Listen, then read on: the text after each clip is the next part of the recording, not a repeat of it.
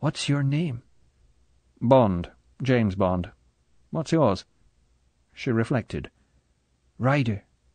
What Ryder? Honeychild. Bond smiled. What's so funny about it?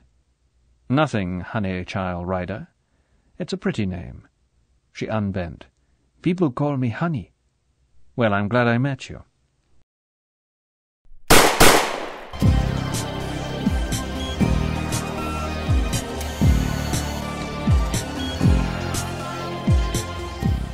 Welcome to the James Bond Complex, the podcast that takes on the James Bond phenomena from Fleming to film to everything in between. I am Matt. I'm Edgar. And today we are talking about the sixth book by Ian Fleming, Dr. No. Oh, yes. From 1958, if I'm not mistaken. Thereabouts. I have my own little synopsis that I wrote. Good, because I didn't read the book. I need to know what happens in this. It's been a few months since the events of From Russia with Love. James Bond is declared fit for duty, but to spare the agent, M, the head of the Secret Service, assigns 007 to an easy assignment in beautiful Jamaica. The case is to be a simple one. Uncover the link between the death of members of the Autobahn Society on the island of the reclusive guano exporter, Dr. No, and the disappearance of James Bond's one-time ally, John Strangways. Teamed up with Quarrel, his other ally during the Live and Let Die affair, Bond avoids multiple assassination attempts from poisoned fruits to vehicular manslaughter and even venomous centipedes.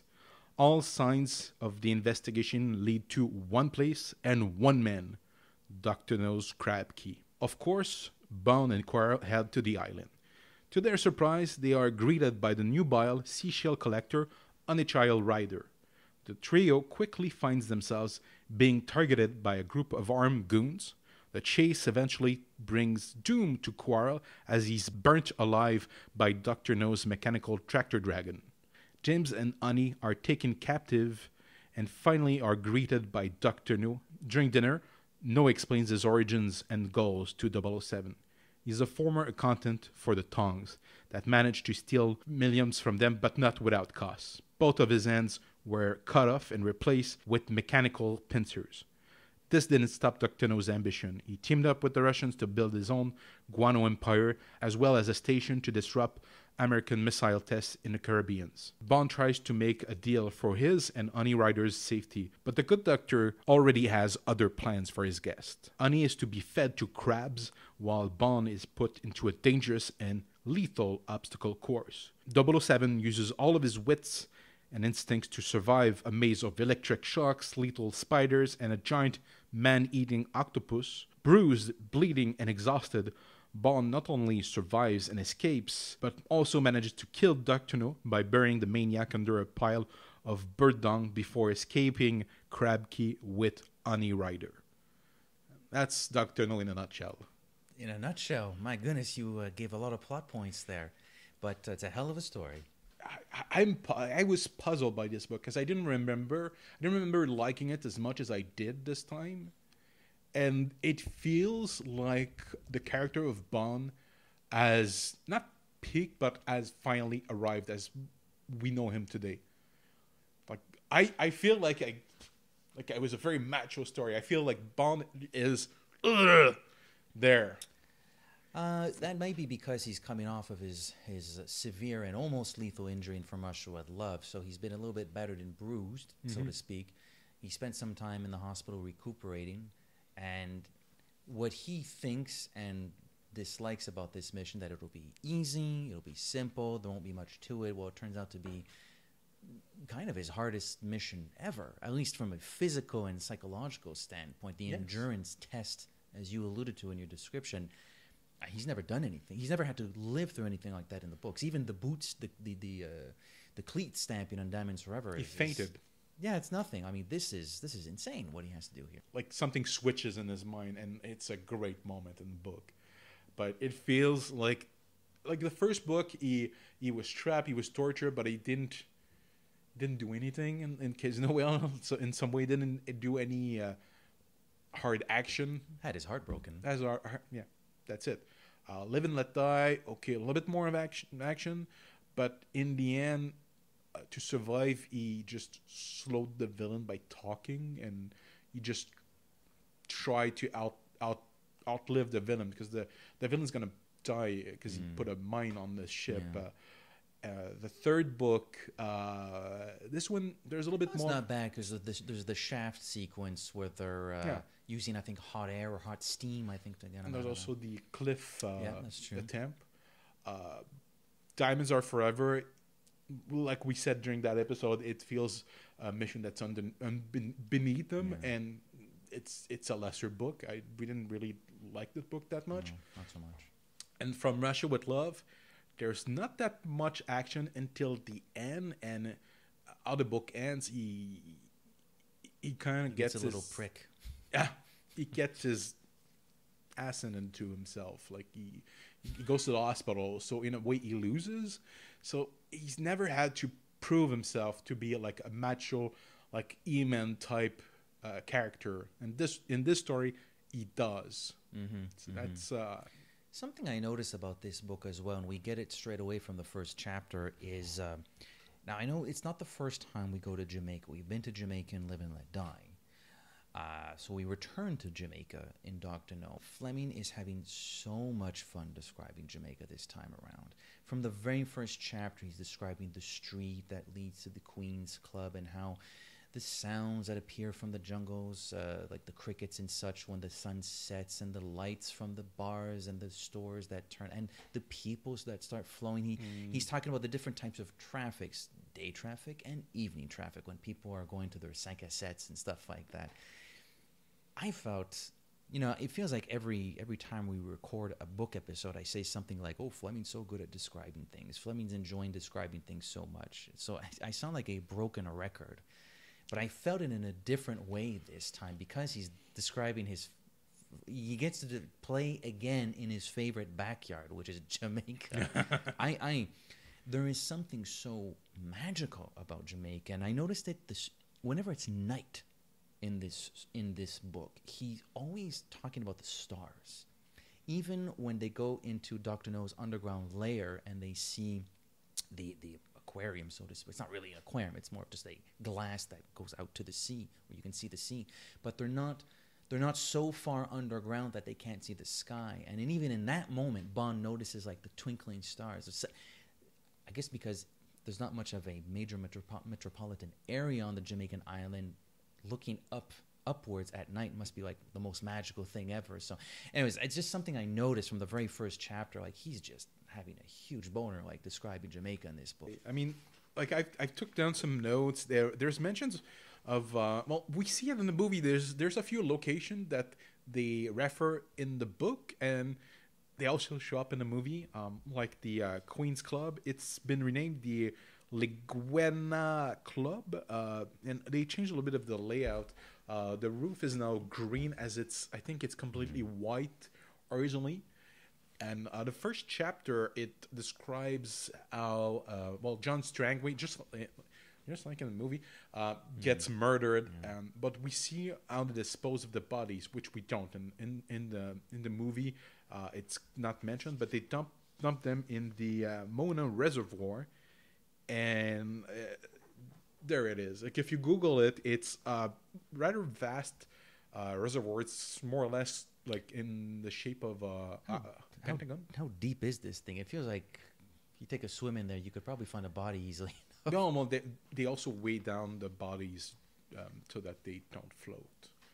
I would imagine, but I don't know. It doesn't look particularly large. I can't imagine it's particularly deep either.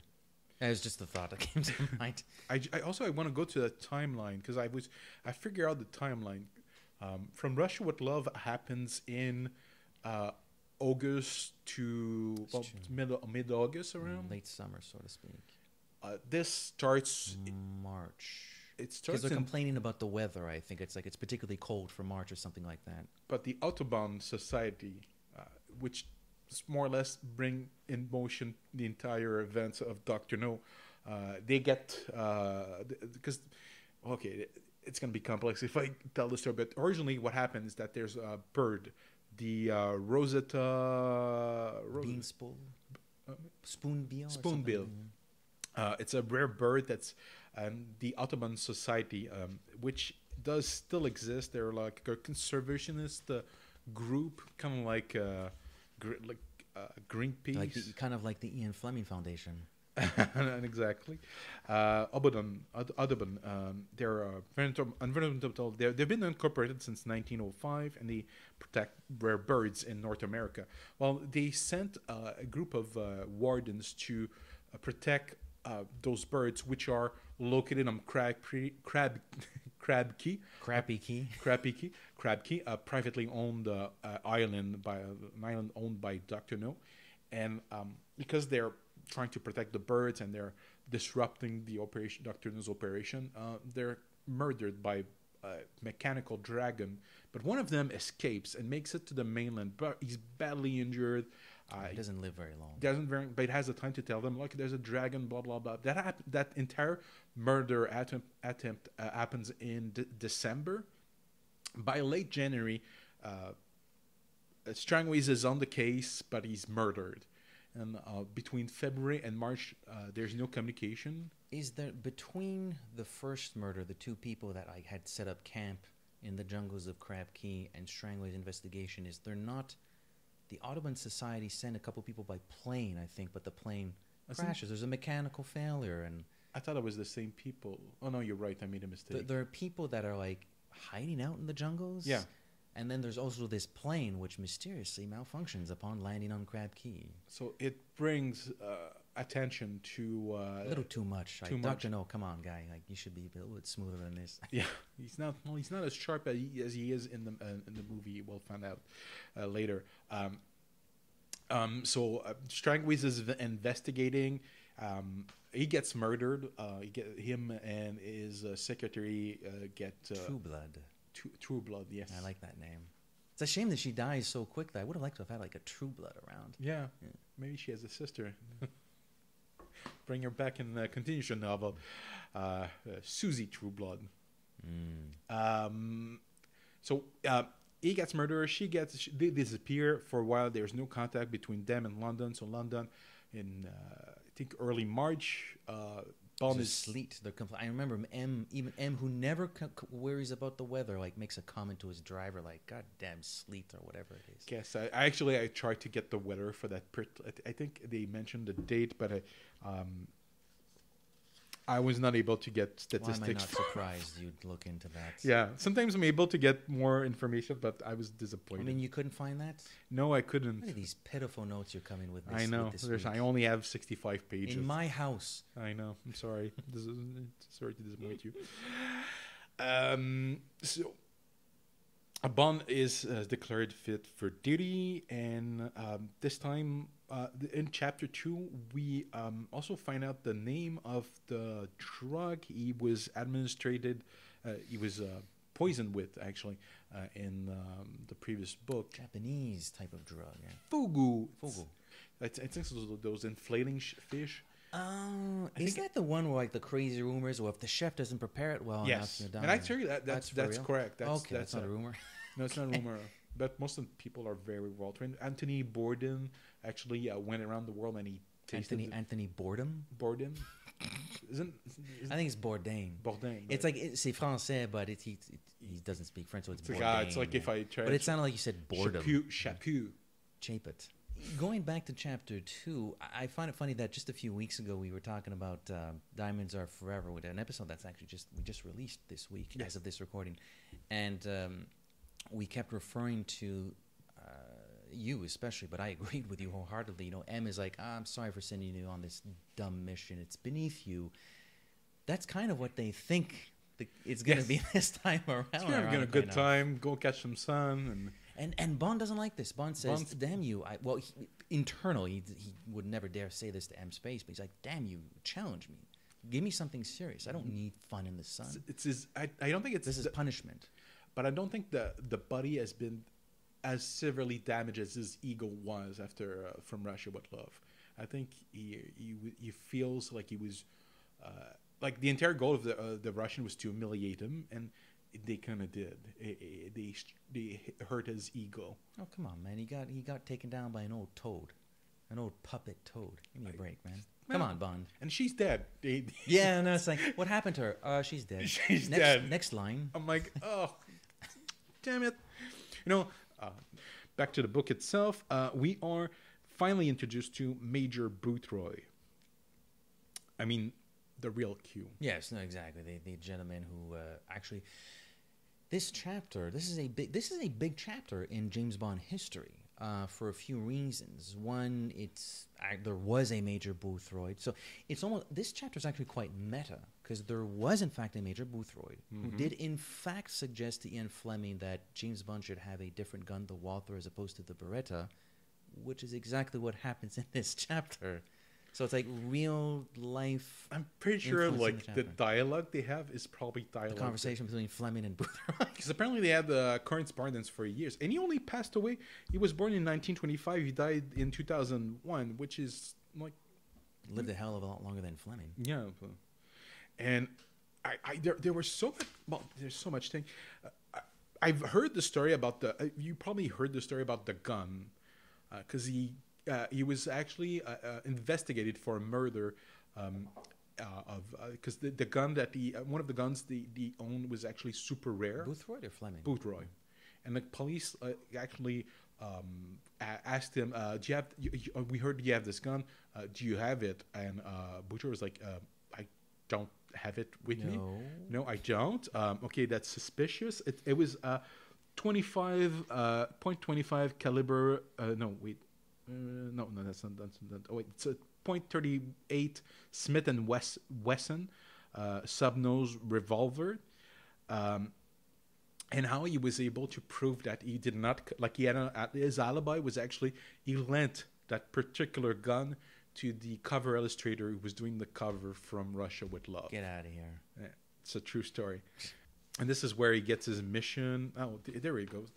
It looks like a dumb pelican. I looked it up because, you know, they mention it less later on in the story because the birds are not important at that point. But at the beginning, the first few chapters, they're constantly talking about this spoonbill. And I'm like, what the heck does this thing look like? It's not the nicest looking bird. It looks dumb. It looks like a dumb well, all birds look dumb to me. But so we meet with Quarrel. Quarrel. I like Quarrel in this book. He's awesome. You know, he is pretty good. You have to get a little bit used to his speech pattern. That's another thing Fleming does a lot. Fleming must have a very good ear for accents and speech patterns because he will write to the best of his abilities. He will like translate the pronunciations, the local, colorful vernacular, if you will, into not prose, but into dialogue in the book.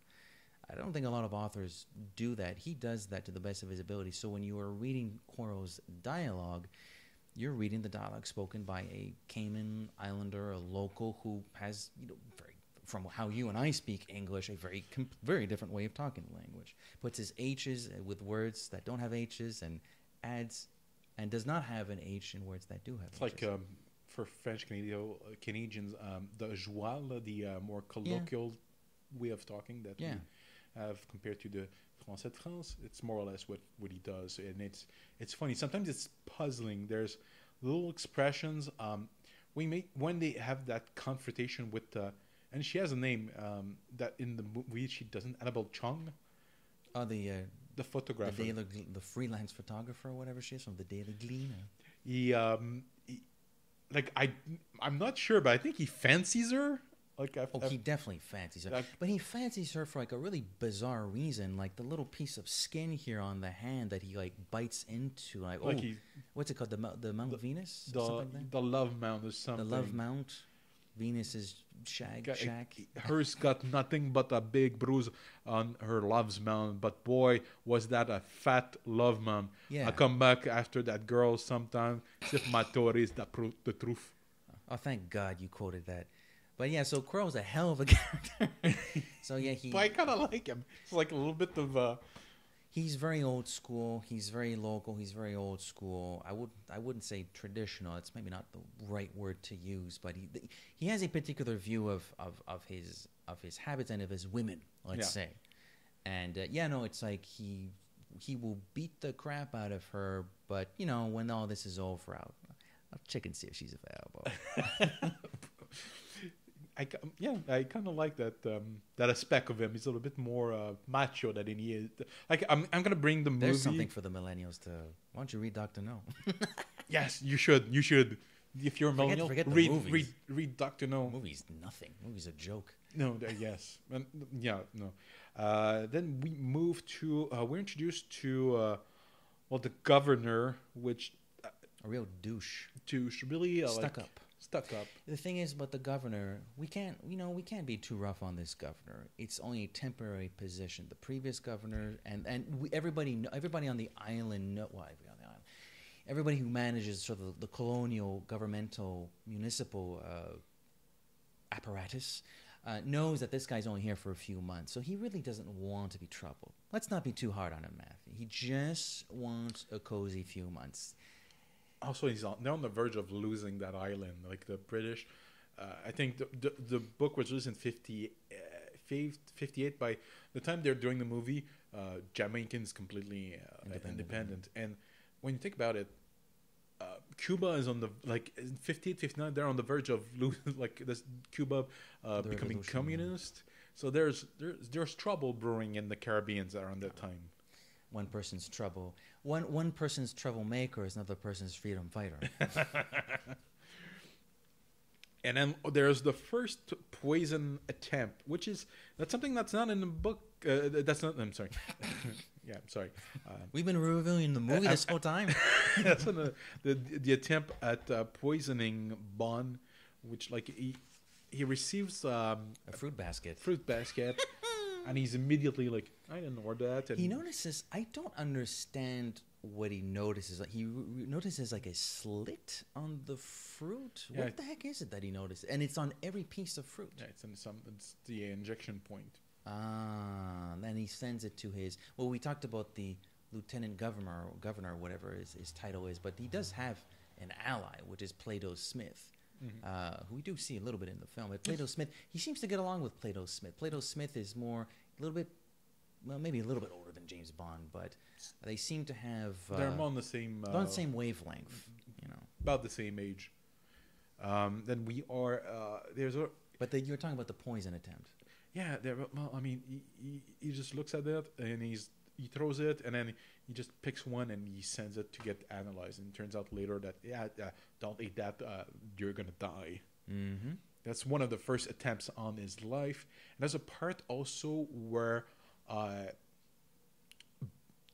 because Quarrel is using the same car that Strangway is used to drive, which is they come up with a funny plan about this. Yeah, but I didn't catch it. I listened to the audiobook twice, and I read really quickly the book itself when taking down my notes, and it just that plan works, but those two poor saps that get because the idea is, you know what, let's keep on using that car, but here's how we'll do it. This is Bond explaining this to Quarrel. Here's how we'll do it. We'll hire a couple of schmucks who kind of look like us. They'll kind of dress like us, and they will use Strangway's car, and we'll send them off to whatever far-off place on the island.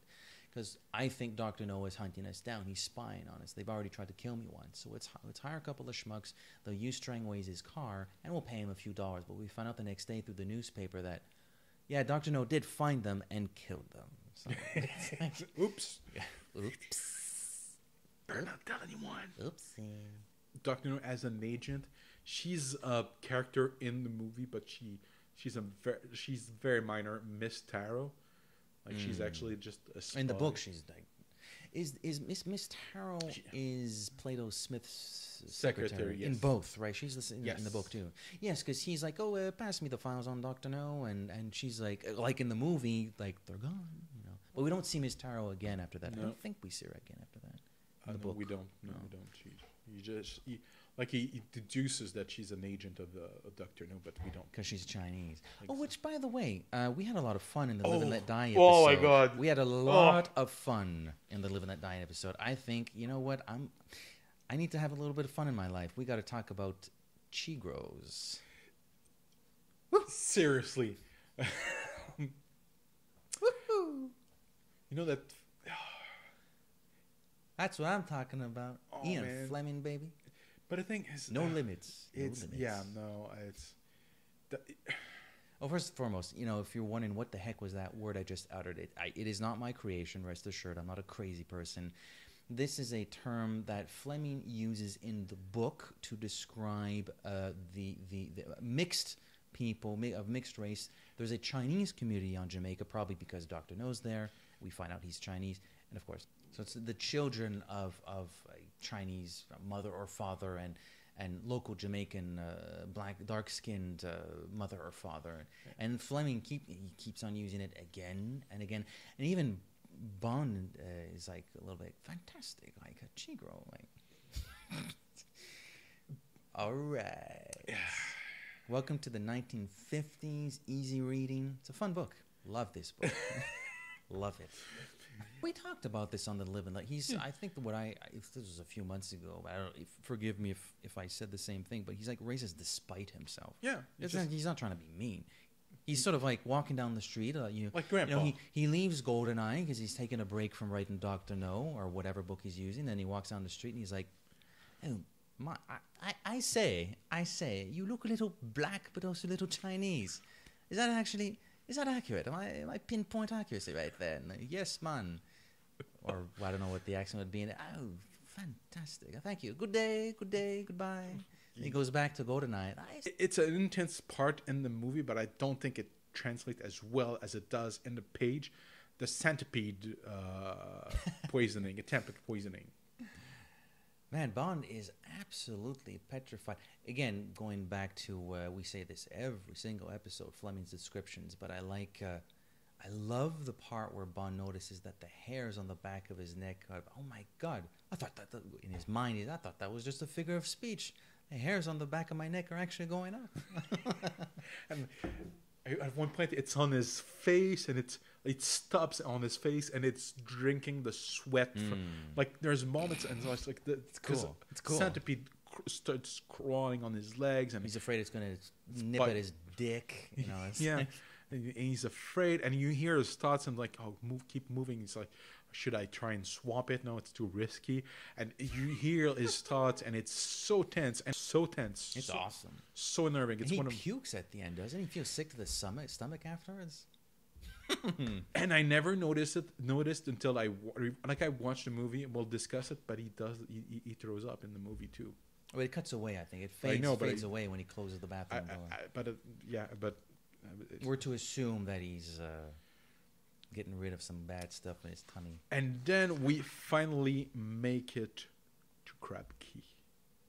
Yeah, and kind of like in the film, Quarrel is not too keen on going to Crab Key.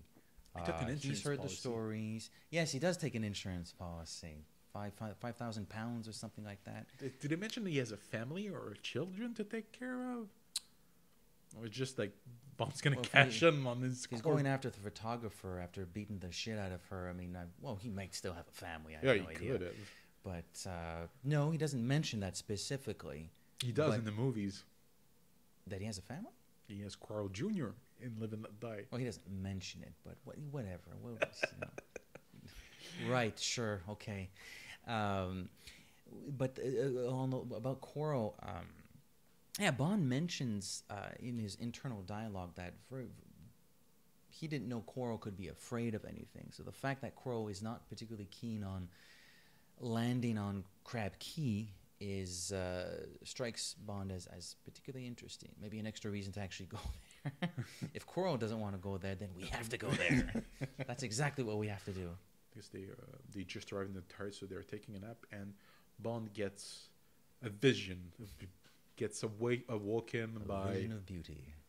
The elegant Venus, Annie Child writer. I always forget that her real name is Annie Child. Annie Child, yes, exactly. And he sees her from the back. He's sort of in the bushes a little bit because they've sort of camouflaged themselves. Contre-jour, I think she's being lit, and he sees more like a silhouette of her.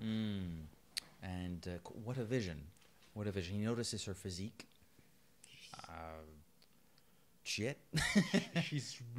She sounds really, really pretty. She does have one particular. You were mentioning about quirks and physical quirks. She does have a physical quirk, though, right? Right broken here. nose. Yeah, broken nose, which doesn't seem to.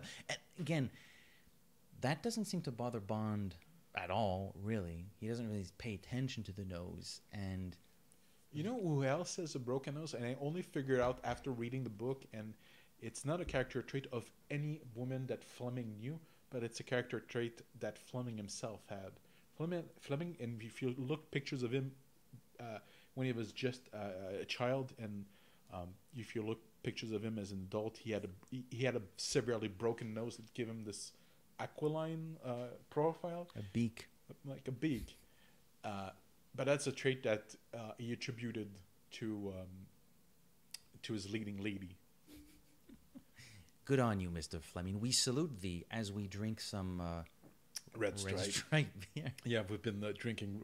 I bought these in honor of the movie, but as soon as the Avengers is opening this weekend across the world, so stay focused. Almost as soon as she shows up, like Quarrel shows up and she covers herself, I started hearing. A boat is coming. Yeah, they've been spotted. They have. And This boat is armed and ready and willing to fire. Before we move to that section, because why do they meet on a child rider on the beach like that? She's actually a seashell collector. She is indeed. And I went to so much math, man. You won't believe. Like, I have an entire section of my notes just on her budget. May I ask why? Oh my God! Because somebody from the 21st century, once you see here somebody, I make $5 per seashell. That's nothing. Like, but inflation, my man. That's why I calculated the inflation rate. So, according to the inflation calculator, $5 in 1958 today would be $43.18. And she wants plastic surgery to fix her nose. And that's another. Yeah. Wait. I got okay. Oh, we're not done. That's true. You got like 15 pages there. Okay. Great radio, by the way. No, because I have artist. Another thing. Her surgery, she says she would pay. And that's in British pounds, so I had to transfer in American dollars. She needs £500, and it's 11. Today would be $11,500,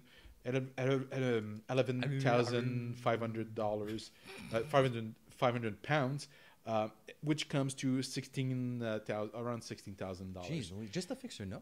Just to fix her nose, but that's in 16 is in $2018. $16,000 to fix her nose. I'm not very familiar with the world of plastic surgery and nose reconstruction, but if I busted my nose up, I'm not sure I'd pay $16,000 to fix it. No, but you could probably just put it and it would fix. You don't necessarily need plastic surgery if you put it back together quickly.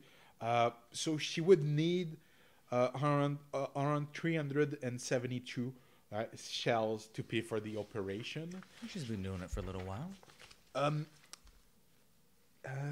She says it would take her 5 years, so it rounds up to around 74 shells per year, which makes it a ratio of 6.2 shells per month.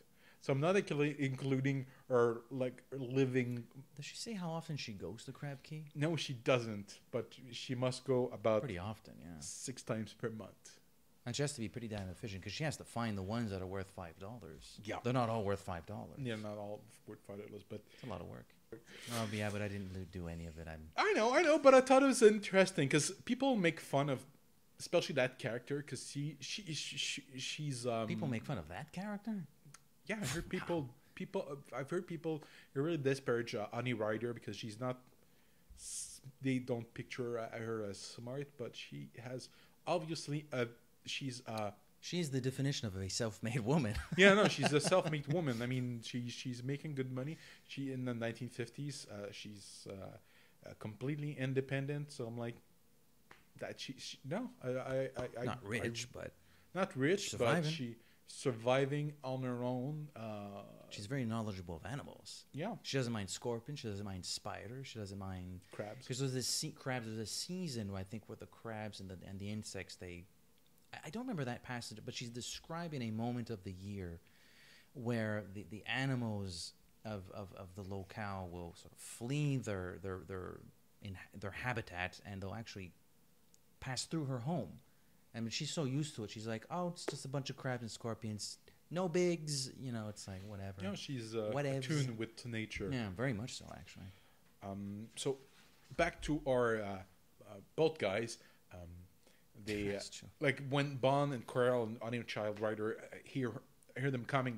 They hide in the beach. They try and disguise themselves, and guys start yelling. And it's a scene right in the of the movie. Well, the scene in the film is right out of the book. Exactly. Yeah, Like even I think almost most of the dialogue is intact in the movie. I think there's just one line that they suppressed in the movie that they hey, see you soon. They don't say but most of we're gonna bring the dogs. So they shoot. They don't hear anything. So they're going back. Is there a moment in the book where, like in the movie, the guy's not talking into the mic, but it sounds like he's talking into the mic? That's a favorite goof of mine. No, it doesn't describe that. So they after that little interlude, Which Honey Child's boat is completely ripped to shreds. Yeah. So now she's like, and Bond feels kind of bad about the fact that we don't really see that in the movie because the movie sort of has to click along. But in the book, there's a lot of Bond's internal monologue, as there should be, and he's sort of cursing himself for like, damn it, she seems pretty sweet, she seems nice, and now she might be in big trouble right now because we've spotted her. And, it's our fault that she now has to join us, and she really has no business being here, and this is a dangerous place. So. That's why I like her because she stumbles into the adventure. Yeah. Then she has to carry on. But it also speaks to Bond. Like, he's not that big of a dick. He feels bad about the fact that his mission has dragged her into this. Also, I think she's just picking up shells, man. She's like, she has no beef with Dr. No. Brings a more paternal part of the relationship, the character of any writer. The way I've interpreted it in my mind, it's like taming of a shrew because she's, or even even in her name, Annie Child. She's a child in the beginning of the book, but by the end, she's 20. She's not old. She's 20. She's one. She's like the youngest. Physically, she's a child, but mentally, I mean, she's unrefined. She's almost like a wild child, and she's not. She's sort of like stressed out of her mind when they go to Dr. No's lair, and she's like in a fancy, I guess you would call it a hotel room, so to speak. She has no idea what the hell any of this is because she's just lived in her old family home all these years on her own. Yeah. So yeah, she has no reference points for a normalcy. Quote, normalcy, civilized, high tech, so to speak. A room, just a room. What does a clean, lavishly decorated room feel like? What does it smell like? She has no reference point for that. It makes her really kind of interesting. She's the funkiest Bond girl we've had so far, just because she's coming from such a different place from anybody else we've met so far. We'll discuss it when we get to the end, but she's pretty high on my list of Bond girls so far. I'm just gonna say she's pretty cool. She's pretty cool, and this portion of the book starts a passage which goes through a few chapters, and they have to escape some guards every now and then and some dogs, but when they're not doing that, when they're not hiding among the mangroves and this and that, there are a lot of conversations between Bond and Honey Child, and they're really interesting conversations. This isn't like Bond trying to pick up a one-night stand. This is like Bond talking to a really fast. Again, we just alluded to her background, which makes her sort of exotic and very rough around the edges. And I think Bond is legitimately, as a human being, not as someone that wants to hook up, just as a human being on a humanistic level. Like, who is this person? Like, I want to talk to her to learn about her. Fascinated by it. And I really like those passages of the book. Again, Fleming doing something that, when you think about the stereotypes of Bond stories, it's Fleming doing something you might not expect. It's very humanistic. Brings It's, very them- it's an emotionally genuine passage of the book where there's there's kind of a friendship bonding Yeah, here. there's- Bonding, friendship. So I really liked her. That's Yeah. Oh, she's great. I love Honey Chow. Honey Chow. and they get the dogs make their appearance. They are these types of dog, Doberman Yeah. Doberman pincers. These Those are swarm. big dogs. There's big dogs. I'm curious because you actually do work for SPCA. Have you ever seen those dogs at the SPCA? There was a Doberman a few weeks ago. I was not to touch it. They look like very sharp dogs. They look very like Oh, it's probably why they're used for hunting, so Yeah. to speak, fetching. I wouldn't want to be their prey, basically. No, would I. Well, nor do Bond, Honey Chow, and Quarrel. Then we have more details about Honey Rider. Her family comes from. She's actually like multiple generation. Jamaican. Yeah. The No, she's Caucasian, but she's Jamaican. The family's been in Jamaica for a while. They had a cane field, I think. Yeah. They say cane. I assume she meant sugar cane. problem, yes. That's what the family business was until her family was killed. Yeah, and they signed the King Charles death warrant, and you can actually get the warrant online, and I was curious to see if there were any writers on the people that signed. You can still see everyone that signed, and there's There are no writers? There's no writers, unfortunately. That would have been cool though. That would have been pretty cool, but no writers signed. A lot of macro, and there's talk of a dragon. Dragon, Yeah. which finally shows up. The description in the book is kind of cool. We'll get to the film version, but the description in the book, if it's night and you're sort of in the bushes and you're stressed out of your mind because Dr. No's men are I could kind of understand why you might think if it's like maybe not up close and you don't hear like the freaking tractor motor. Like I can sort of understand like, oh my God, what the hell is that? I'm getting out of here. Like, what's this monster? Maybe I can Temporarily, see it. just enough to like scare the people who are more afraid. She does mention that she wants to be a call girl Yes. after plastic surgery. Which Bond kind of tries to discourage her from. Her fascination with becoming a call girl is interesting because for her, it's a way of making a lot of money if you're good at it and you're popular. And Bond's like, well, not everybody's good at it and not everybody's popular enough to earn that much money. You do realize that. Why don't you work in a zoo? Like he's sort of trying to ground her aspirations a little bit, not in a sort of paternalistic way, but I think he's sort of like, where He's are trying you to going to go? socialize her. Where are you going to go from a downtrodden, abandoned home in Jamaica to a Manhattan call girl? Like you just told me 10 minutes ago you like animals. Why don't you want to work in a zoo? Like he's trying to like, look, you seem nice and you seem really gutsy, but like let's be Focus on your passion, your Yeah, interest, exactly. not stupid stuff. They are captured by Quarrel gets burnt alive. Unfortunately, we've had a lot of fun with Quarrel. He's been a great guide. He's been a great friend. And Bond, in one of the many internal, he has a very genuine love for this man. He really loves his spirit. He loves his character, his loyalty. And yeah, unfortunately, he baits the dust in a really bad way. It's pretty terrible, actually.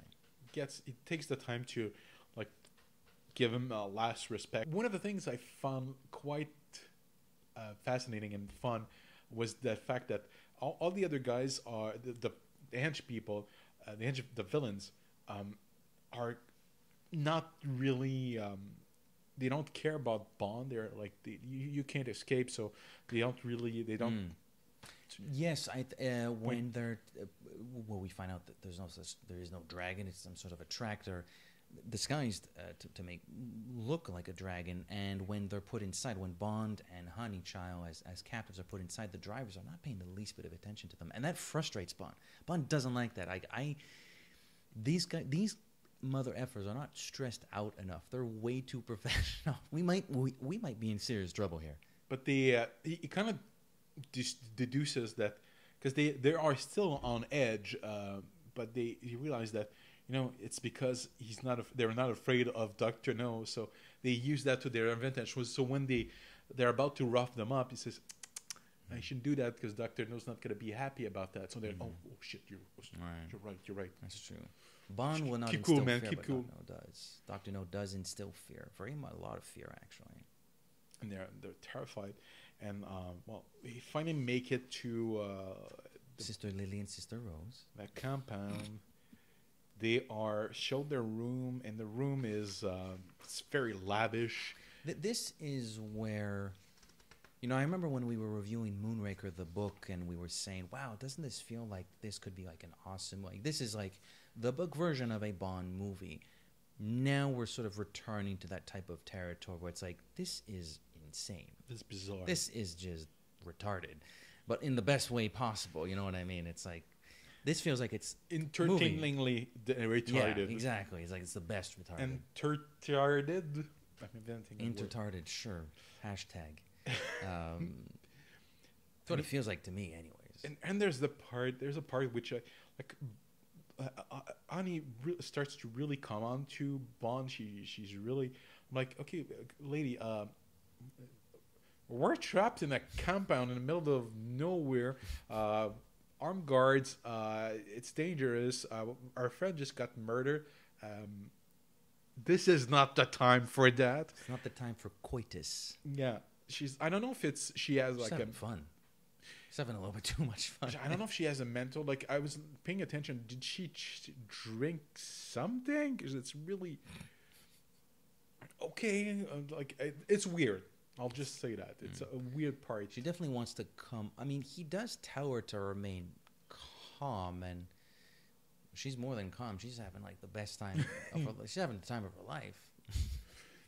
He's trying to stay cool, but deep down he knows like we're in so much trouble. And he keeps saying that. He keeps, how did the guards behave? How did Sister Lydia and Sister Rose behave? The structure of this sort of a compound. The fact that they are at Crab Key in a layer that is made to look like a fancy hotel or something like a hotel. I am in way over my head.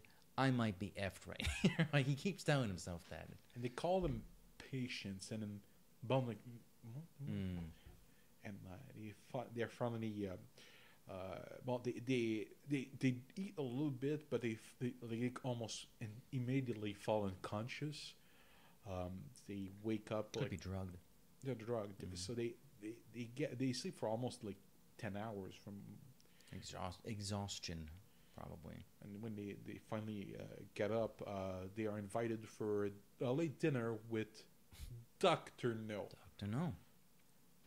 His head was like an inversed oil drop. I'll never forget that line. So great. 6 feet tall, taller than Bond, very thin. No, 6'6". 6'6". It's like he's ginormous, but he's very thin, and his body barely. He's floating across the floor. Yeah. It's awesome. It's awesome. And he has no eyelashes. I think he has no eyelashes. No hair at all. Every hair was removed. His lips and every feature was like kind of trimmed and made like smaller, which probably makes him more like stand apart even more. And big. And he has contact lens, but it seems from the description of his contact lens that they are completely black. Because they always mention that he has black eyes, so I don't know if it's because they're like one of the first. Even says there's never been like these are brand new. Look at my high-tech contacts, stuff, man. It's high tech. It's 1958. You're wearing contact lenses? What? Well, but even then, like people like actually scratch their corneas because they're not careful with these type of technology. It was too new. And distinct feature, he has no hands. No hands. He has pincers. Pincers, clap, clap. And which makes him, I think, the third villain to have the very characteristics of animals. We had in Live and Let Die a shark with Mr. Big. We had... Red Grant was like a werewolf. Werewolf. And we had also, what's her name? Rosa Klebb, which was a toad. My favorite. Your favorite. And we have now A crab. A crab. Yeah. It's crab key. You are onto something, man. You are onto something. I read it in a book. I'll be honest, but when you know and you start paying attention, there's a theme going on in every book. When there's a villain trying to use nature as a weapon, it always blows up. Like the fall on your own sword type of thing. It happened to Hoisted by your own petard. You know what? This is almost becoming my number one reason to read the next book. It's like, what's the animal in this one? I don't know. It Goldfinger's a pig. Maybe I'll pay attention. It's coming up next, so. But there's always that aspect that shows up, and you're like, wow, there's something there. Every time there's a villain that's trying to coerce nature into become its tool, it blows up in his face, and it does. Fortunately, later on for Ductino, he tells a story which is a really long story, but It's a cool story, though. It's a cool story. I like Their Dinner. The way he speaks, it's very monotonous, very monosyllable. Not monosyllable. That's not what I'm. Monotonous is more what I'm looking for. It's very to the point. Like Bond tries to. I am a maniac. Yeah. I have a mania for power. Yeah, absolutely. Interesting little plot too. He's using. He has this guano factory as a front, so to speak. Although he is making a bit of money off of it, but in actuality, he's partnered with the villain for almost all of these books, except one. I feel the Russians again. So the Russians are back. So by proxy, the Russians are back. But it's honestly, I feel like that's almost an afterthought. When he wrote that novel, Fleming probably like, oh shoot, I didn't put the Russians in, and the Russians are there too. It's like it looks like an afterthought. But funnily enough, that's actually the bigger thing that's at play. Not this stupid Audubon Society material. It's more about the toppling of these test flights for these rockets, and whether he's controlling them through some sort of radio frequencies or. But it's financed by the Russians. So here they are again, supplying material for a villain where it's maybe not really that neat. It's like when that passage in when General G in From Russia with Love starts mentioning, oh yeah, when we financed Hugo Drax. I'm like, okay. Yeah, no, but it's even less than that. It's really almost an afterthought of the book itself. I mean, they really focus on We don't really care about the rockets. Yeah, they don't. Yeah. It's just it seems to be there just to justify Bond taking on him. Because if not, he's more like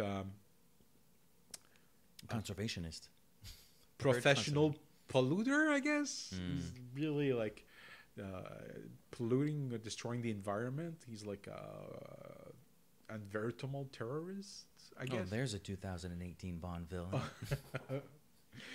Because when he tells the story, focus on the fact that he's biracial, he's German, Chinese, that he worked for the Tang, he betrayed them, they cut off his hand, he became a doctor, he used his money, converted $1 million. He was an accountant too for the Tongs. He converted $1 million into stamps to use as money, later on transferring them back to money, and he had cosmetic surgery, and then he teamed up with the Russians, built Crab Key, and then tells this entire story to focus on the fact that, okay, now what I'm going to do to you, 10 pages later, you've eaten, you've rested, you the girl, I did it with a black woman, so now I'm going to do it with a white woman. I'm going to take you, I'm going to tie you to a rock, and I'm going to feed you to crabs. Crabs going to eat you alive. I want to see how long, if it's the same amount of time as it did for the black lady.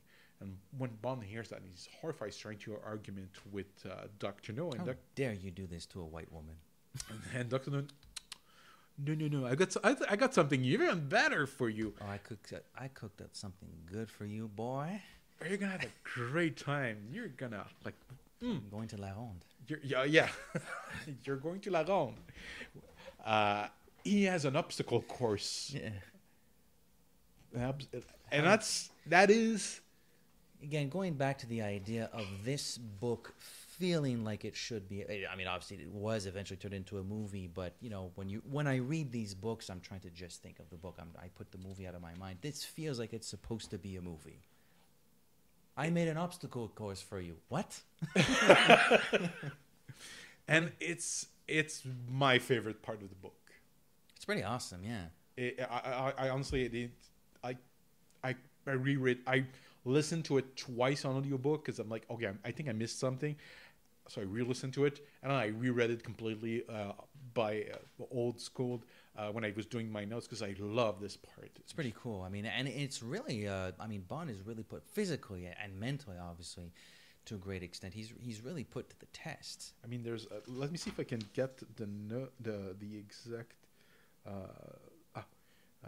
Now he was finished. Now it was the end. Now he would fall flat and slowly fry to death.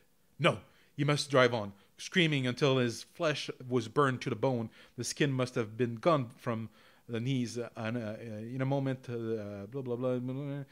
And there's a moment. Oh, how much more could he take now? Bond's lips drew back from his teeth, and he snarled into the darkness. It was an animal sound. He had come to the end of his human reaction to pain and adversity. Dr. No had got him cornered, but there were animal reserves of desperation left in a strong animal. Those reserves are deep. I'm getting hair on my chest just reading those passages. This is like rah! This is like a pulpy, like Eamon type of hero. Like this is Bond has arrived. Oh, Bond has arrived. No, but that's not Bond arriving. That is a human being, and not every human being would have that sort of a reserve. But I think tests the character. Excuse me. Oh no, absolutely, and it's him. It's basically the last straw. It's the last line of defense. That last little bit of juice you have in you. You don't even think anymore. There's no rhyme or reason. It is just it's fight or flight, and Bond is a fighter, and that's where that happens. Like he survives the electricity, the heat, he has to like climb, and they're peering. They're taking occasionally like writing down notes on his weird success. The tarantulas. The tarantulas nest that he has like two. He's made a. And that's the difference between book and movie. Doctor No. This is purposeful. Yes, but in the movie, when Bond tries to pocket a knife, Doctor No tells Bond to like drop it. I saw you. Leave that knife there. And book Bond is able to get a knife, a lighter, and when he's put in the obstacle course, he forges a lance that he can use. And all of this, like throughout the course, he is able to use these tools to survive, and it puts him against the weirdest creature thing he has, like a man-eating octopus. A giant octopus. Apparently this thing its size is legendary, according to Ian Fleming's description. What a weird... But I've shown you the video, and I think I'll post it also on the Facebook page, but there's been reported and filmed attack from octopuses. Octopi. And these things are dangerous. Like they describe the beak as being like as tough as Kevlar, actually being able to bite through Kevlar. If you get that thing around your wrist, you have no more wrist. So Bond, when he's faced with that thing, he's like, "Damn, I'm screwed." And then but he allows himself, as he's being tugged down by the tentacles, he takes his lance, his cheap lance, and he dives down, and I think he pokes one of the eyes out. Yes, and it goes away. Yeah, it goes away. I mean, probably doesn't kill it, but I think this octopus is like... He's covered with oil, because I think it's... Or the ink. Ink, yeah. Like he's messed up, he's beaten to hell, but he managed to crawl his way. I think he finds He climbs over the fence or whatever. Does he climb over the fence? I think he finds the path that they used to build the obstacle course. Because there's a boat, going back to what Dr. No's front is this guano being an excellent fertilizer, apparently. So there's this boat that's arriving on that very day, ironically enough, to pick up some guano. And Bond, basically his strategy is eat shit and die. And there's somebody who's putting like guano, or there's a crane that he he commandeers, kills the guy who was driving it, picks up, continues where the guy left off, and just dumps it on Dr. No. Takes a huge dump. Dumps it on Dr. No. It's an undignified death. Extremely undignified. It's embarrassing. It's like, and so when he kills Dr. No, it creates havoc. All the people are like, losing their stuff. He encounters Honey Rider. Yeah, a complete random. But that's what I like, because she actually saved herself, because she's smarter than Dr. No.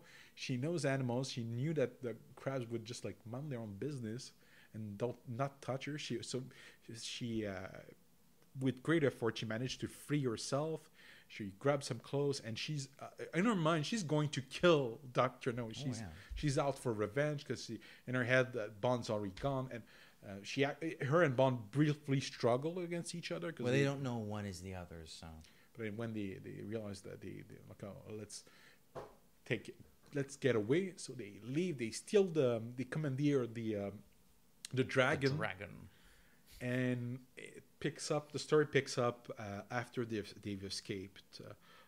The entire Dr. No operations, I think they're sending the army to dismantle it, basically. The lieutenant, the colonial governor, pardon me, is like begrudgingly, thanks Bond for his help, and thank God this is over, and Bond gets to recoup with Honeychild. He owes her some slave time, as she says. Yeah. Do as you're told is the nice little ending to the movie. It's a nice little line. I like that. Before we go on our final summation, 1958, the book was released on that date. So, round up quick things that happened. January 4th, Sputnik 1 is launched from Russia. Strangely, I didn't know that, but in the same month, Explorer 1, the first successful, is launched January 31st. So I don't know if they planned the space race. But the space race, man, and in a month, you're like, okay, we don't have a satellite. Okay, by the end of the month, I want a satellite in space. Go, guys. Make it happen. Actually, the word area of space was first coined on February 2nd, 1958 at... I don't know where I read that, but it's on the Wikipedia page. Elvis Presley, back again. He becomes a U.S. private number 5331071. Ain't nothing like a hound dog. After that, we have March. Explorer 3 is sent. The bridge on the River Kwai with... what's his name? Obi-Wan Alec Guinness wins 7 awards on March 26. Nikita Khrushchev becomes the primer of Soviet on March 27th. Castro's Revolutionary Army begins its attack on Havana on April 3rd. And Dwight Eisenhower is the first American president to be broadcast on color television. Live and in color. And Pizza Hut is founded on June 15th. I didn't know it was that old. Yeah, neither did I. After that, we have... Pizza Hut's like the McDonald's of pizza. Something kind of... yes. Something that I found kind of cute and fun. The first video game, Tennis for Two, is invented on October 18th of that year. And the Hope diamond, that diamond that's allegedly cursed. It's referenced in Titanic. It's the diamond. It's apparently a cursed diamond. It will basically donated to the Smithsonian Institute. And we have a few birds. Some of them are more or less related to... I forgot one date. December 29th, the rebel troops under Che Guevara begin to invade Santa Clara, Cuba. So it's the fall of the Batista regime. So birds, we have Matt Frewer, Canadian actor, Max Headroom. I don't know if you know him. Yeah, like he's really skinny, looks like a skeleton. It's a funny voice. He does a lot of cartoon voices. Sharon Stone was born on March 10th of 1958. she was apparently they wanted her for, I don't know if there's any truth, but they wanted her for the role of Electra King. That's what I heard. Could have worked. Could have worked. March 21st, Gary Oldman was born. Gary Oldman.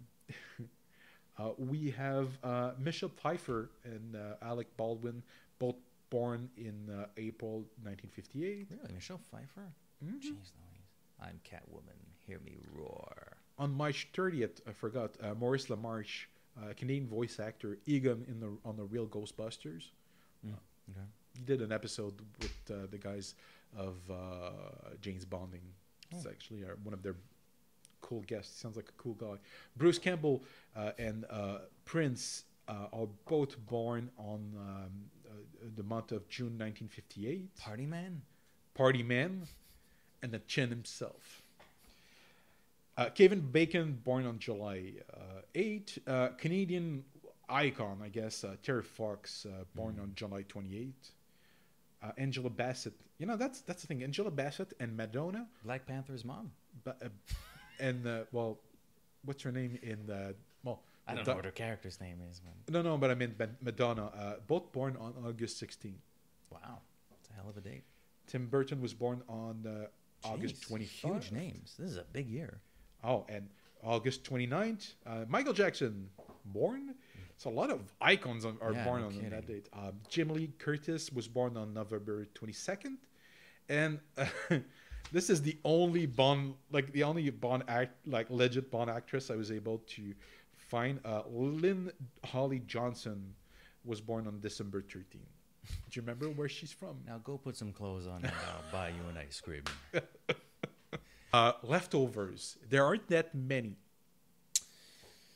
No. Well, the fact that there is an obstacle, an intentional, expertly devised obstacle course does not feature in the film, so that's sort of a leftover. I mean, he does go through some obstacles, but it's not planned. It's not intentional. Yeah, it's not there you go, guy. It's, like that's something.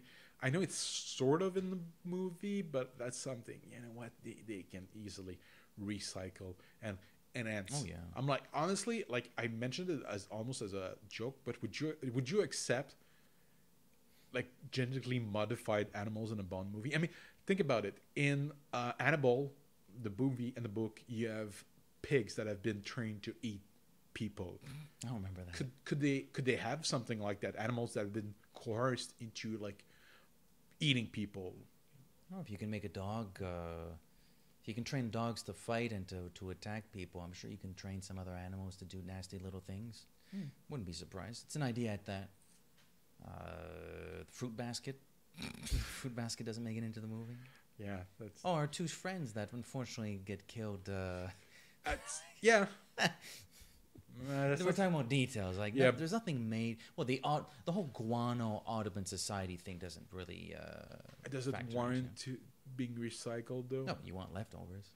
Yeah, no, there's not many. Like honestly, the book, and I can see why they picked that book to adapt as the first movie, because it's a really like pulpy action adventure story. When you take the basic elements of it, I can see why they picked that book.